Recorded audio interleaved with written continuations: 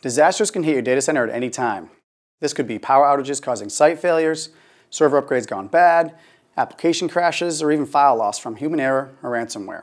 Once your data center is affected, do you know how quickly you can get your business back up and running? It really depends on two things: RPO and RTO. Recovery point objective is the amount of data loss incurred from the last time you were able to capture that data. Recovery time objective is the amount of time it takes to recover that data from that point in time capture. In this example, we're showing about 8 hours of recovery time, and that's just for the data. This isn't considering the true RTO impacting recent sales, incoming work, or loss of productivity.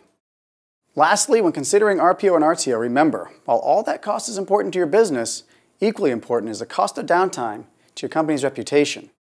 Warren Buffett once said it takes 20 years to build your reputation and only 5 minutes to ruin it. It's time to rethink what RPO and RTO mean to your business, and that's the bald truth.